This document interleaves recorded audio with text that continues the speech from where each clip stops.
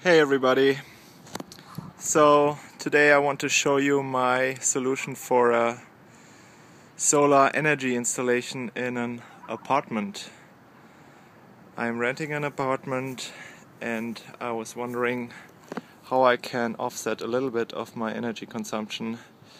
So what I did is a grid-tied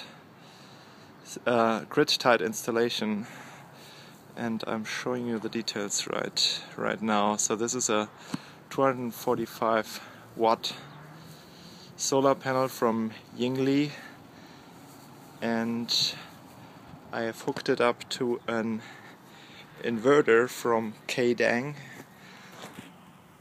which is back here. So this is a micro-inverter, and the setup is of course very easy. You have the DC, the two DC cables coming from the panel, and the microinverter is converting the power into AC, and it's just hooked up here outside on my porch. I have two power outlets and it's hooked up to one of them. What is a little bit odd, something I have to figure out, is this. So I have a watt meter hooked up to the installation. Hard to see in the shadow. So here you go. So at the moment it's showing 124 watt, and this is pretty much the best time of the day. The orientation is pretty well with the panel. I have used a board here to basically get the right angle.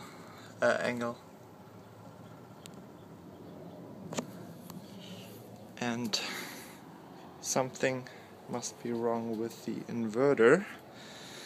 It should pump out much more than 120 watt. I got it up to 130 the other day, but it should go way above that. The installation itself was, here's the original invoice. So I bought it.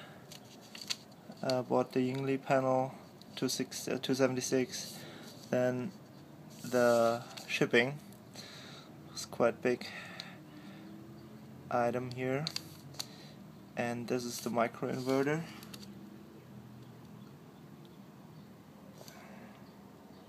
And then I also bought a monitoring hub for the microinverter, which is this little thing.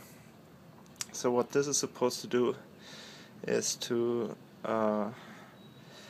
collect the data from the inverter and basically showing the performance of the panel and the inverter.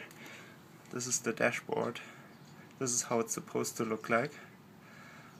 So this is an installation with many panels. So in my setup I would have one item showing up here, and the software allows me to, or should allow me to, do all kinds of things, configurations and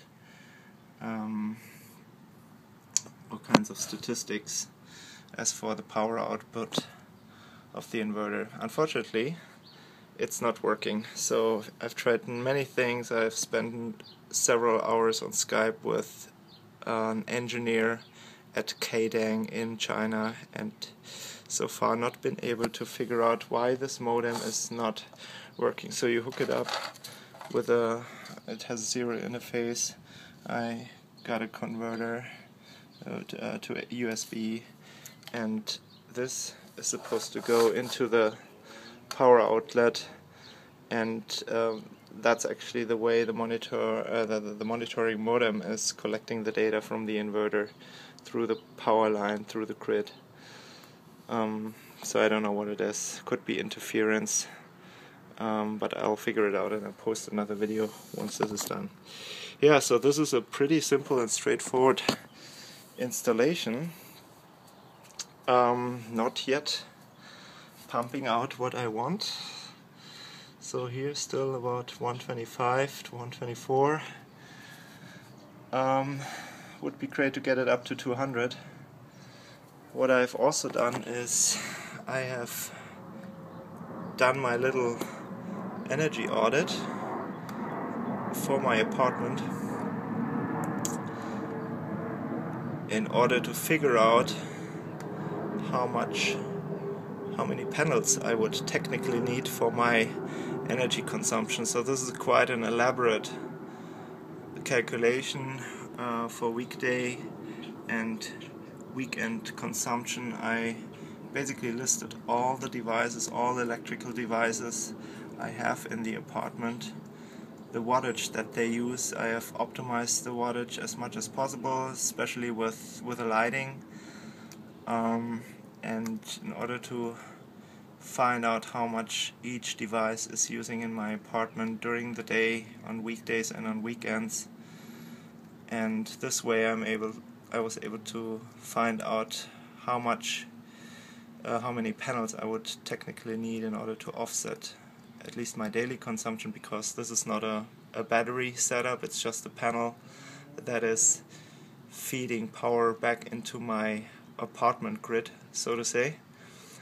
So this is not a setup where the power is stored in batteries and can also be used at night, for instance.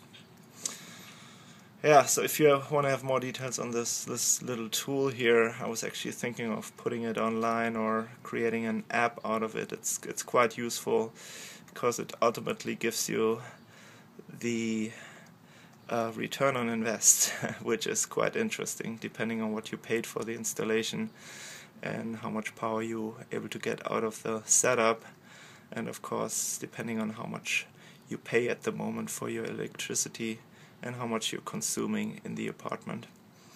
So at the moment this is with 125 watt effective output, I'm at 21 years return on invest, which is super high. It should go down to 10 years once I get this inverter working in a way it's supposed to work, getting the full power out of this single panel setup.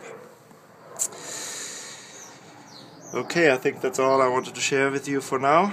Again, once I figured out the problem with that dashboard, because that would be very neat to get this up and running, to have some visualization of the actual performance, and to also link that to my little energy audit monitoring tool here. Created some statistics on the right, and yeah, so stay tuned for more updates, and feel free to post me any questions regarding this. The reason I did this is I did a lot of research online, actually trying to figure out how apartment renters could offset some of their energy consumption in a very easy and simple setup. And I found so far, at least with solar, this is a very straightforward setup, especially if you have an outlet on the balcony. If you live in a southwest facing unit or south facing unit, it's doable, and this installation proves it. Take care, bye.